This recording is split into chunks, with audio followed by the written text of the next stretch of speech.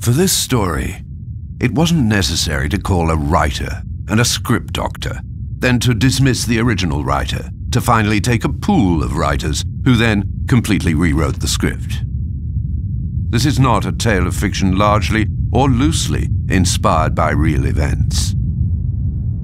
It was also not necessary to carry out an important international casting to find all the known and lesser-known actors who for the most part hate each other and would have had to pretend to like each other during the interviews and come out with set phrases like, "Oh, it was really an amazing experience to work with him, and he taught me so much during the shoot."